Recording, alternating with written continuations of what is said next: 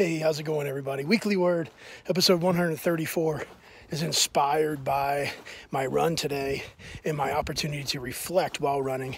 And the word is lean, L-E-A-N. And the idea that as we live these lives, we have an opportunity to choose to try to do it alone or to do it with the support and cheer and physical, emotional, mental support of other people. And when we elect to accept the idea of together, we are essentially also leaning on one another. And that's okay.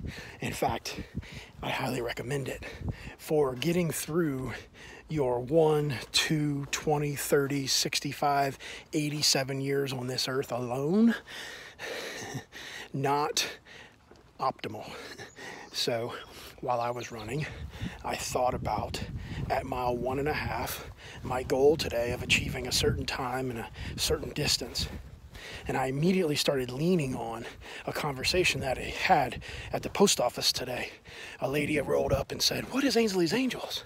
And I said to her without delay, "It's where we take the most exceptional people on this planet and we pair them with able-bodied persons to ensure that together they can accomplish some of the most amazing athletic feats and celebrate life."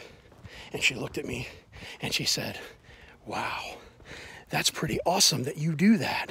And I thought to myself, I don't do that alone. Like, it is pretty awesome that I do that, but it's even more awesome that we do that. And so I told her we believe in an idea of together we shall accomplish so much more than as individuals. And just the opportunity today to talk to you and with you about what we do was an opportunity for me to advocate for our most amazing people on earth, at the same time educate you about this thing that exists so that that very special soul in your life could be included. And at the same time, just by talking with you, I'm celebrating. And through that whole conversation, I was leaning on the fact that she was there asking a question, and I had the opportunity to celebrate, educate, and advocate just by talking with her. And as I hit a half mile, as I hit 1 mile, as I hit 1.5 miles on my run, I kept leaning into that conversation, and I realized I was starting to physically lean. I was physically leaning into the run. And it dawned on me, like, as a Marine 26 years ago, my recruiter taught me through cadence that you have to lift your head and hold it high and show them who's running by. And that made me want to stand more erect as I ran. And for the past 26 years, that's how I've been running. Erect, straight up, head and eyeball straight to the front. No, lean into it.